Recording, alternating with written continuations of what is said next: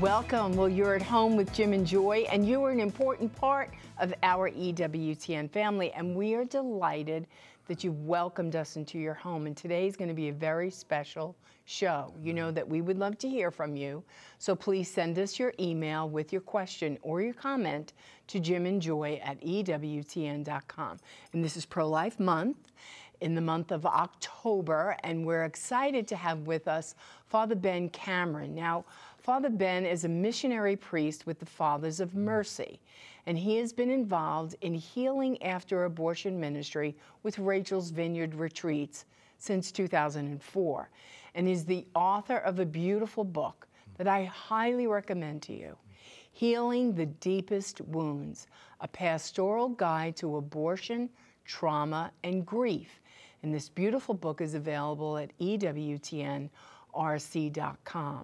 And I highly recommend it to all pregnancy help centers throughout the world to empower your staff, all of the people that work there that are answering the telephone, no matter what they're doing, just so that it would enrich them to be better healers, to be better listeners, to be better in the understanding of those men and women who have been injured in their body, mind, and spirit from the poor life choice to have an abortion. It's a book to equip God's people for the work of the ministry. Yes. I wanted to read from the document Evangelium Vitae, the Gospel of Life by John Paul II. Paragraph 99, he says these words: I would now like to say a special word to women who have had an abortion. The Church is aware of the many factors which may have influenced your decision, and she does not doubt that in many cases it was a painful and even shattering decision. The wound in your heart may not yet have healed. Certainly what happened was and remains terribly wrong. But do not give in to discouragement. Do not lose hope. Try rather to understand what happened and face it honestly. If you've not already done so, give yourselves over with humility and trust to repentance. The Father of mercies is ready to give you his forgiveness and his peace in the sacrament of reconciliation. To the same Father and to his mercy, you can with sure hope entrust your child. With the friendly and expert help and advice of other people, and as a result of your own painful experience, you can be among the most eloquent defenders of everyone's right to life through your commitment to life, whether by accepting the birth of other children or by welcoming and caring for those most in need of someone to be close to them. You will become promoters of a new way of looking at human life. Amen. It's in this hope that we have this show today, if you can call it a show, but ministering the healing grace and mercy of the Lord, his truth and his mercy, because truth is a person in Jesus Christ. We'll be right back. Please don't go away.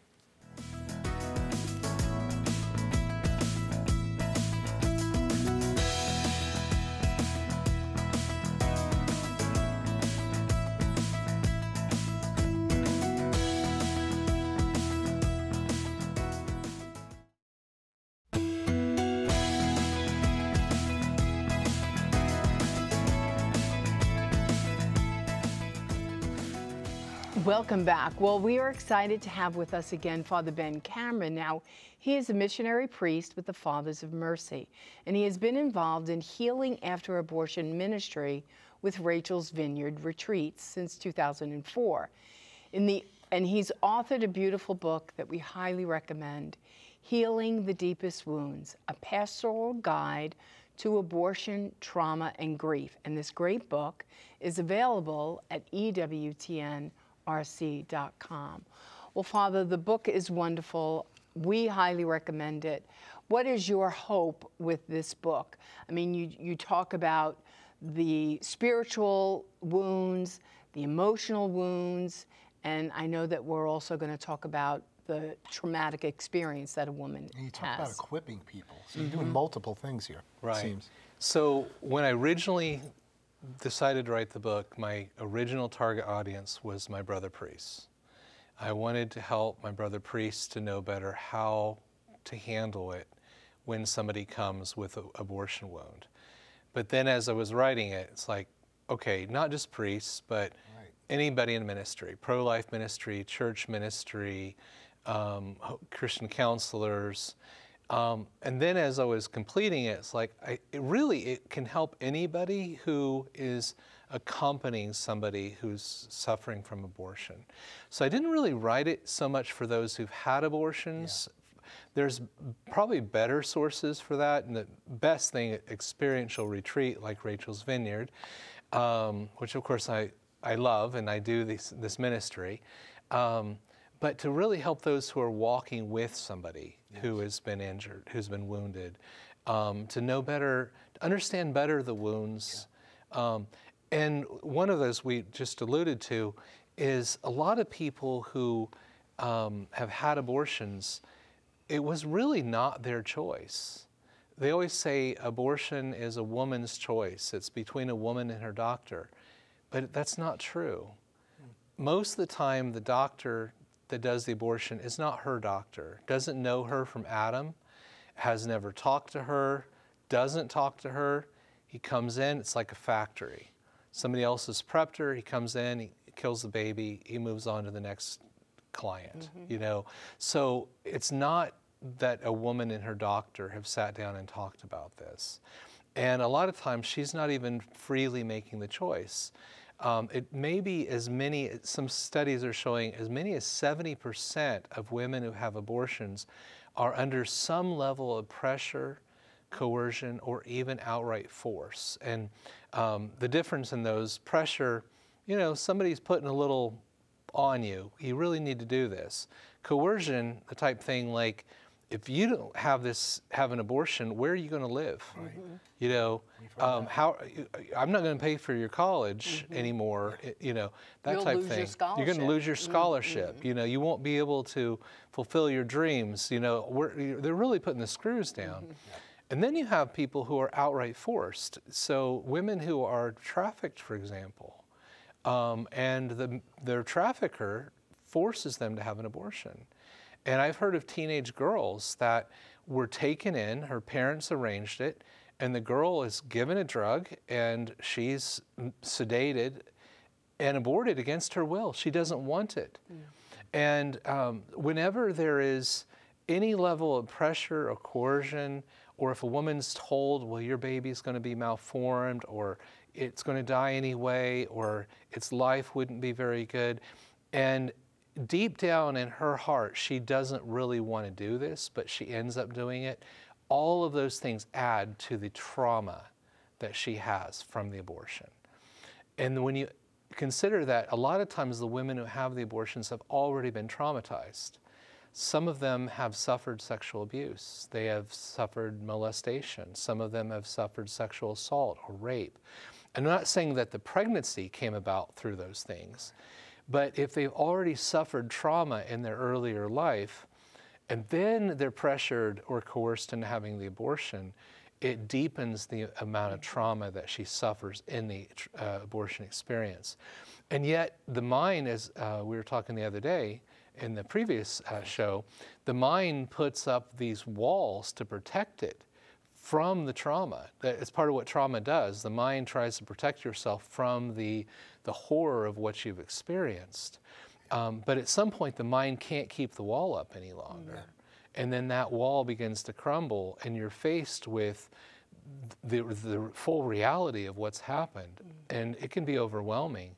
And that's why it's important for a person who is suffering in this way, who knows that they've had trauma, or that they have this grief that's been unanswered, to reach out for help.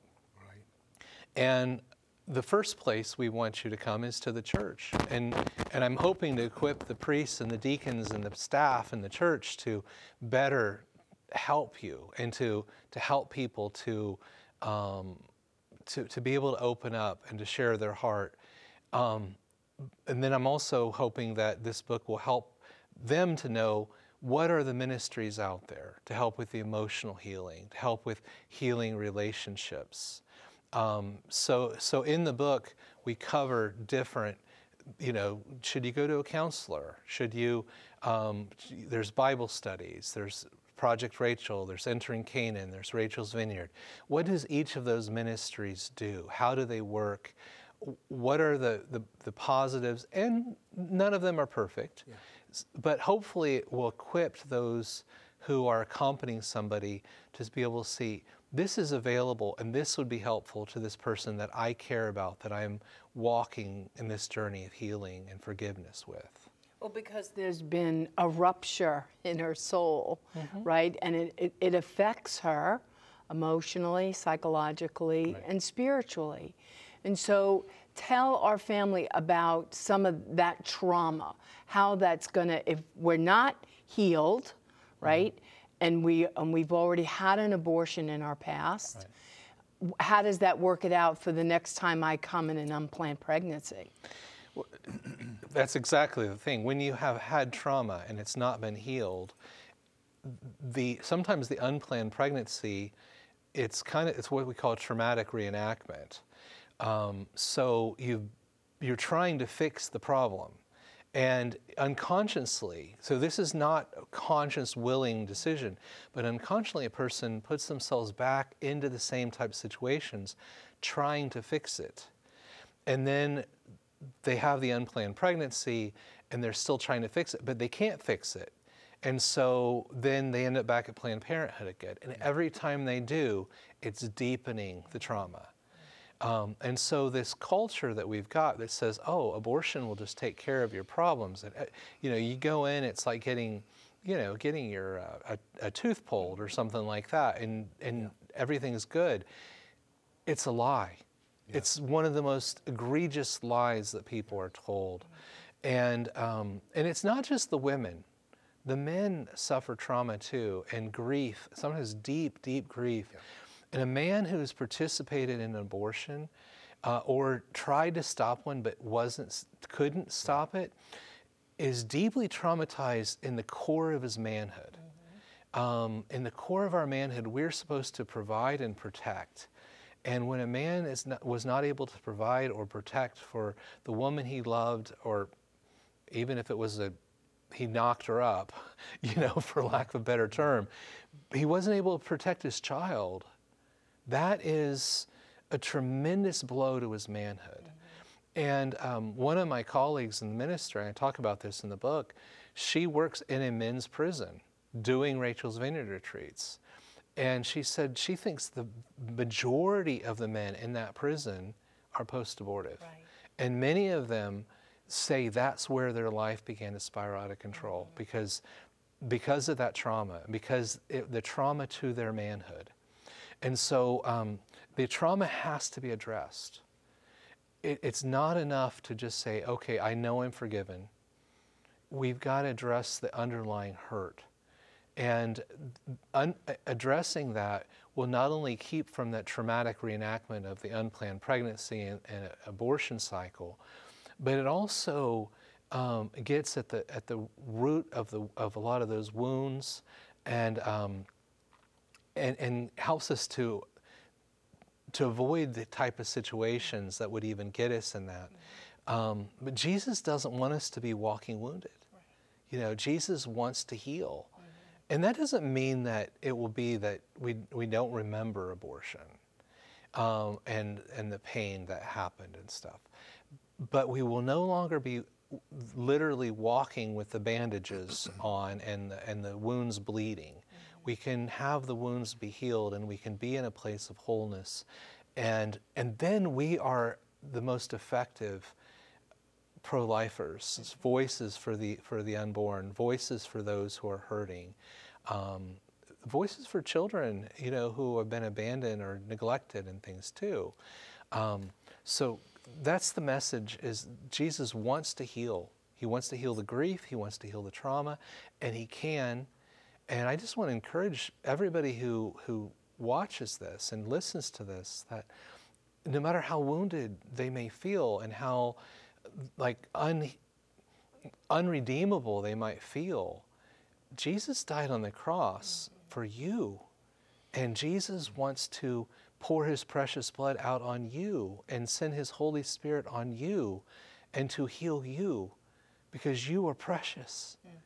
You know, there was an old Jewish rabbinical saying that one soul is of greater weight than an entire universe. And that's true for every one of us, no matter what we've done. You know, but our Lord can heal, and he does. And I've worked with people who, some of them have been on my team and that have had abortions, and some have had multiple abortions. And the healing grace of God and the transformed lives is unbelievable. And so I want to encourage people to go make a good confession, pour it all out, don't hold anything back, and then go to Rachel's Vineyard. Or if Rachel's Vineyard isn't available, you know, go to Entering Canaan, go to Project Rachel, do a post-abortion Bible study. But get help, because Jesus wants to bring that healing. Amen. And most pregnancy help centers throughout the world also can connect those dots for you. Either they're going to do support after abortion for you in-house, or they'll connect the dot as to where you can go and have that. In fact, the Bible studies are offered at most pregnancy resource centers. And that's a very good starting point. Some people do the Bible study and then they know they need more.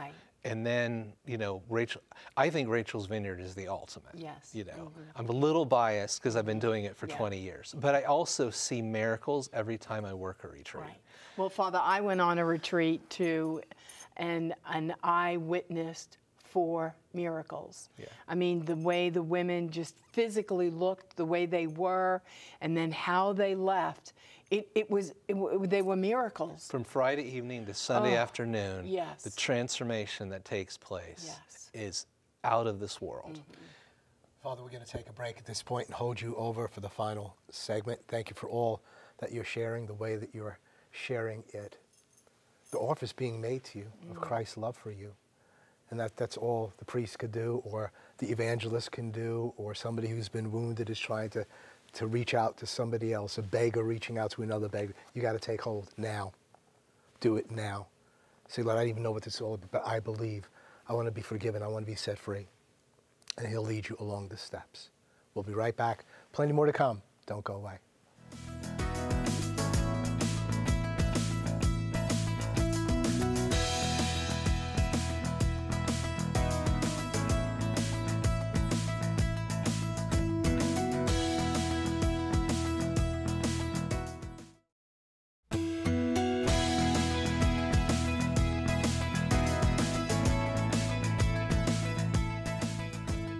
Welcome back. Hope you're getting as much out of this time here as Joy and I are getting out of this for numerous reasons. So, Father Ben, we're just going to turn it over to you. What's on your heart, your mind for this particular time in relationship to this book, how it might be helpful to a variety of people?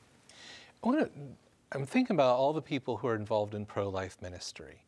And a lot of time we don't understand, and I didn't when I was young, how a person could have an abortion. And we wonder, how did they get there? And sometimes we think, how could they be so hard-hearted? And I would encourage you, I think this book will help you understand those questions and understand that it's not out of hard-heartedness, it's out of woundedness. And the more that we can show the compassion of Christ to those who are wounded, the more we're going to be great witnesses to the love of Jesus.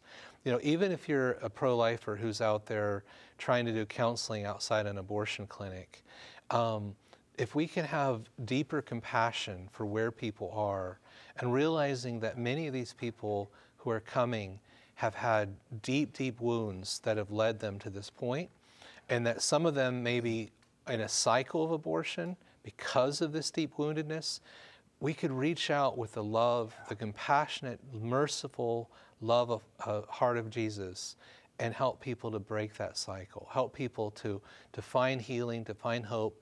And yes, we'd save their babies as well. but to save the moms, to save the dads, because the Lord wants us to be restored and wants people to be restored. And we've got to take our attention off of only saving the babies and look at how do we save the moms and dads and bring them to really be the men and women, the fathers and mothers that they're called to be. And our Lord wants to do this, and He wants us to be His hands and His heart in this ministry.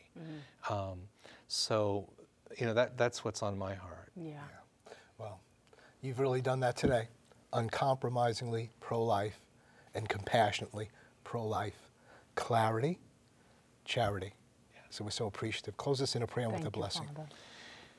Lord Jesus, we ask through the intercession of your most holy mother and of Saint Joseph, all the angels and saints, to watch over all of us, to give us the heart, your heart, to bring your compassion, your love to those who are wounded, to all those that we encounter who are suffering from abortion and from other pregnancy loss.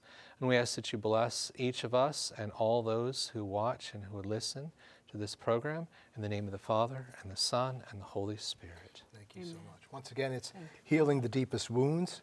Go to EWTNRC.com. There's so many people that could benefit by this book. We're not just speaking about those who had abortions, but accompanying those that have participated, those who've had abortions. And this whole last segment, Father was speaking about equipping the church, deacons, priests, bishops, the laity that are very involved in the pro-life movement to understand who's coming to you, what's going on, why are there repeat abortions, how could people come to this point? And he's giving you a list of items emotionally, psychologically, traumatically, the functioning of the brain and what's taking place, that we could be filled with compassion and mercy, and that we could become mothers and fathers along with Father, sisters and brothers of mercy. He's trying to equip us at this juncture in time to do the work of the ministry. People aren't saved in some kind of vacuum. They're saved in the midst of the culture of death and being set free. This is a work of evangelization in context in this time. Keep it on EWTN. You're never alone. You're always at home with Jim and Joy. Bye now.